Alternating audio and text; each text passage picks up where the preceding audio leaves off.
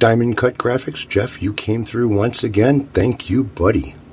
Hi, where are you from? In suburban Chicago. What's your name? Ever impressive. But never duplicate. Hey everybody, what's going on? Eric C here. Hope you guys are doing good. I'm doing just great. Right here you can see I got a little bit of an unboxing or unbagging to do. And once again, I have to thank Jeff Lee over at Diamond Cut Graphics for coming through once again for a decal that I need very badly, that I really couldn't find, at least not one that was a water slide. So I'm going to open this up very carefully because I don't know where everything is located in this package, so I don't want to cut into everything. So let's see what we got here. Alright, so we got the sterling.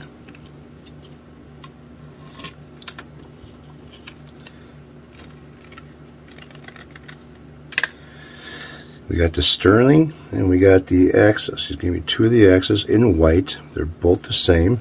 And then the little sterling logo here. Not very big at all, is it? Pretty small. Real small. That's alright, that's perfect.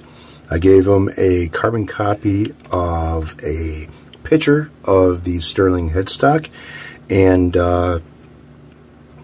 basically told him that, you know, the picture is the exact size of the headstock. It has not been scaled down or scaled up at all, so you'd be able to go off of that for the decal. It worked out perfect, so I'm going to end up putting that on and then get this this neck started as far as getting it done. Frets are installed. I have not leveled or crowned them yet or polished them. The ends are done. It's still a little bit sharp because all I did was go over with the angle file. I have not gone over it with the edge file to knock down the corners of it, but yeah, you can see it came out pretty nice. Got a little dust on here. And that came out really good. So now it's time to work on this part so I can get this part done and then get my holes drilled out for the tuners and yeah, put the neck on the body. That's all I really have to do next, and start wiring everything up. Alright, so let me get my glasses, get to clean them up a little bit. Turn on my overhead LED light and get down to business over here as far as putting on this decal. Now I need to locate, which is not going to be easy because I covered the holes up. Piece of fuzz in there. I don't want to trap that inside there. And I don't want to drill out these holes, and I don't want to put too much tape on them. So here are the holes on the back. So I know exactly where to drill them out when I go ahead and finish up the epoxy and everything else. And I can kind of see 1, 2, 3, 4. I can kind of see them right here. These ones not so much. I can see one here and one here, maybe one there. So what I want to do is use the blue tape, painter's tape, because it's not as sticky as the green tape is. And I want to slice this down to make a couple of strips, thin strips.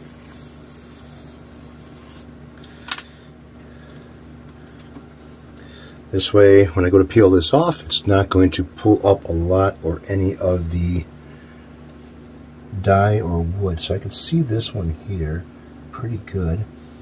It's kind of like a little bit of a shadow there. So go ahead and mark that one.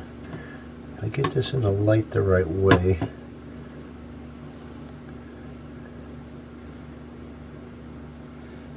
you can see the bottom of that one. Alright, so that's that one there. There's where the edges of all the holes are. Let's get to the other side now. Now I can kind of see, I believe I can kind of see the one here. Okay, I see them. I see them now.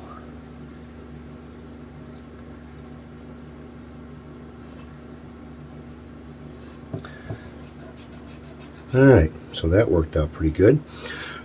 Now I want to locate center of the headstock. Between these lines, I'm going to locate center. So let's see here.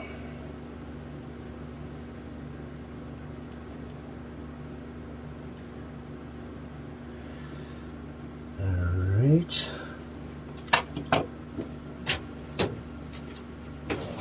This would probably be better.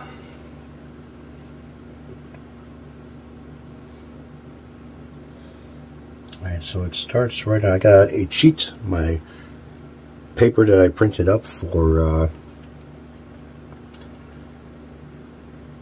Jeff.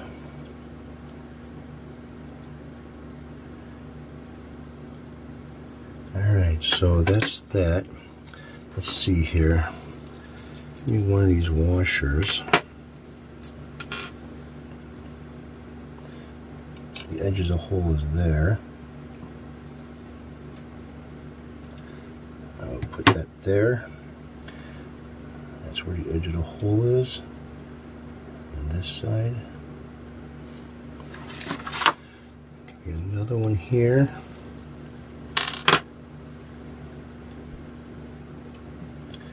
The edge of the hole is on this side. Right there. Alright, so that gives me a roundabout of where I gotta go. Now it starts at the second one. So let's transfer this to the second one.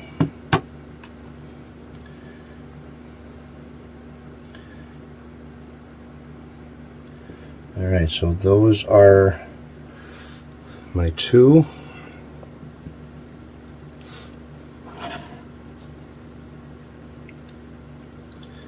Let's go ahead and get this thing put on. First thing I want to do is flatten this out to where, making sure that the decal sticks to the plastic clear.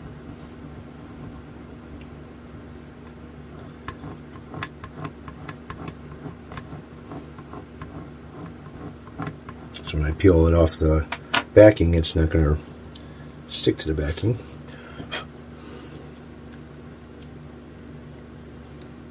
Oh, beautiful, perfect.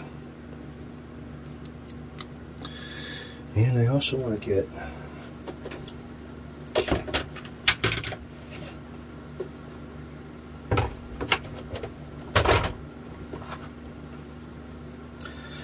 I like to use these razor knives for doing detail like this. Put the razor knife right on the edge like this. I have some flexibility here, so it kind of ends right about there. See how close that L is to the washer. It's more like under the eye.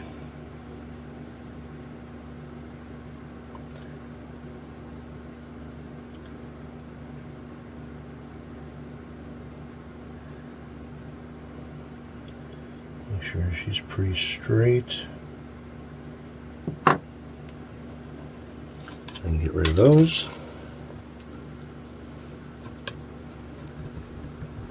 Now it doesn't have by Music Man. Jeff said that it would be really hard to get those smaller letters, so I just had him do the sterling and then the access.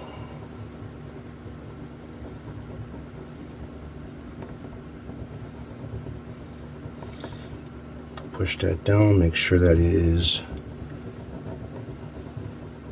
going to stick really good.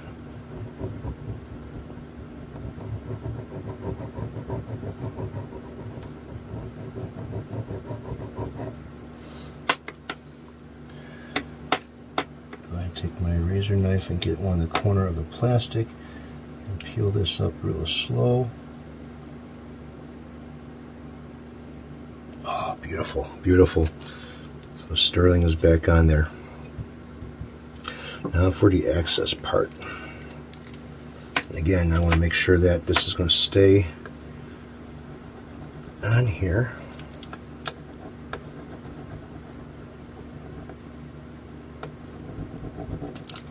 So basically what I'm doing is, sometimes with some of these decals, and I've even seen it with other stickers as well, is when you peel, like window stickers, I don't know what you would call them.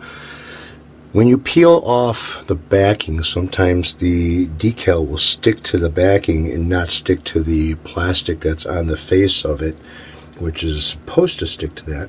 So what I end up doing is kind of smushing it into it a little bit.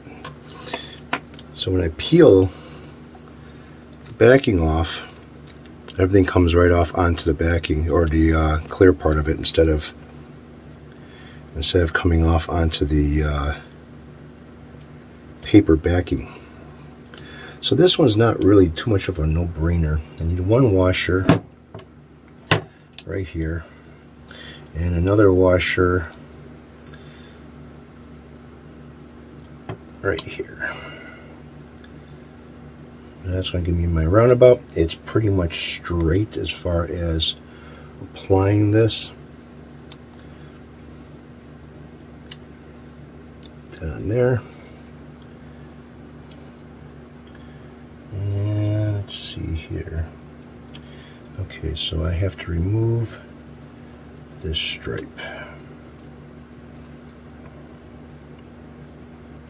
because the washer goes right, the A is kind of right behind the washer.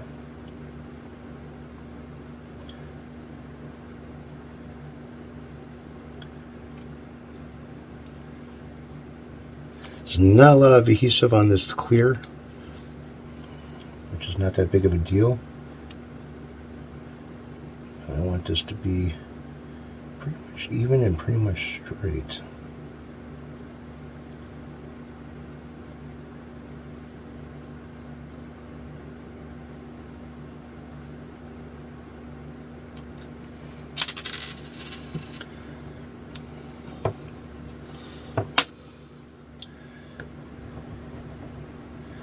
Go ahead and flatten it out so the adhesive on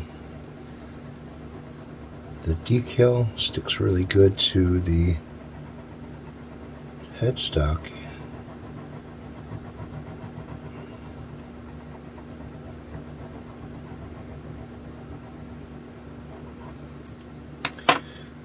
Go ahead and peel this up slowly. Go ahead and remove that. I don't need that no more.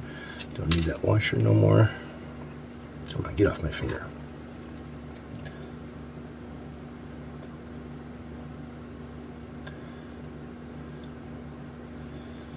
Alright, that worked out fucking awesome. Thank you, Jeff Lee. Diamond Cut Graphics, man. He's the man for custom graphics, and yeah. So right now, I'm going to mix up some of my epoxy resin, my specialty, mask up the areas that I don't want epoxy resin, and get this thing coated. Alright, so whatever your project is that you're using epoxy resin on, you want to make sure that it is pretty much level. You want to make sure that you are not going to be too much on one angle, too far to the left, too far to the right. So right now what I'm doing is got this little bubble gauge, and I'm pretty good this way, but I'm not so good this way. So this needs to come up a little bit more in order to get that to be level. So it's not much. So if I fold a piece of paper here and pick this up somehow,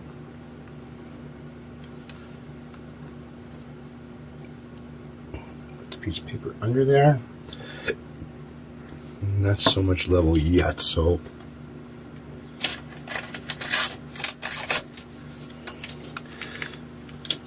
get a couple pieces of paper, see if that does the trick.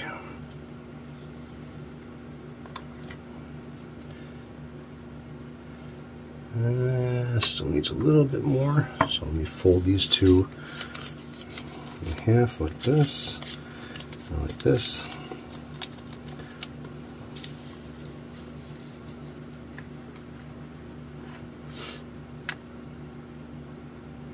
Oh man, just a little bit more. I need something a little bit thicker than paper.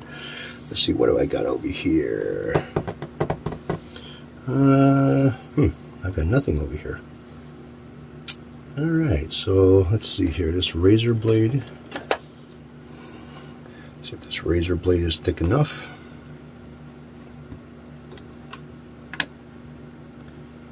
Nope. Razor blade and paper. Let's see if that works.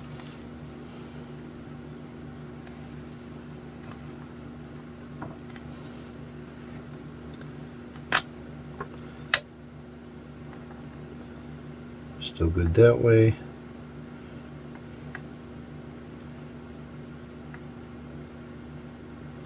See, what I want it to do is I don't want it to pull in the center over here. I want it to kind of even flow it out real nice. So these guys here are not going to do the trick. I need something like cardboard or a piece of plastic or something. What do I got here? It has to be something that can be embedded into the epoxy resin. Let me do this. I'm going to cheat here. Okay, I'll just use this. I can get as much the height that I want and just remove what I don't need. I'm still not high enough.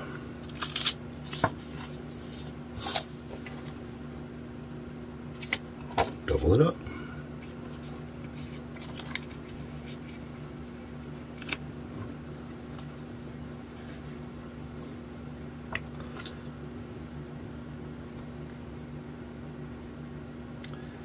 I am getting there, just not close.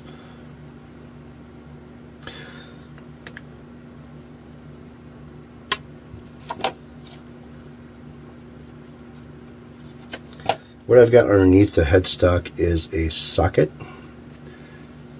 and another socket that is just a little bit smaller. Well, that's getting me close. Still good that way. Wasting a lot of paper here. I don't care, it's for a good cause. Good. That's it right there. Alright, so I got the epoxy made up. And we'll go ahead and start pouring this. And I'm going to have it come down the whole headstock. So what I want to do is pour it at the beginning here.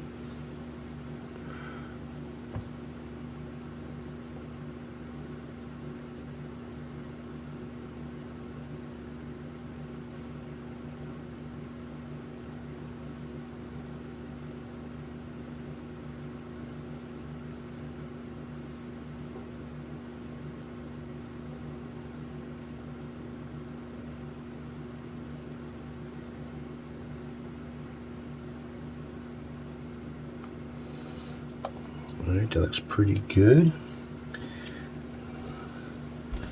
Oh, missed a spot. Make sure this thing is covered entirely. Go ahead and lightly squeegee this out.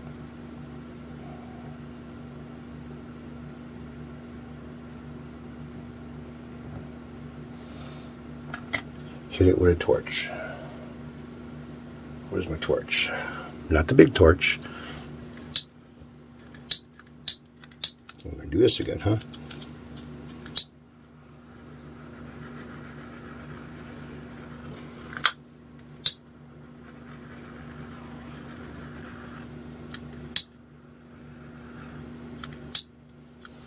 Yeah, these things are starting to become a little bit of a pain in the ass.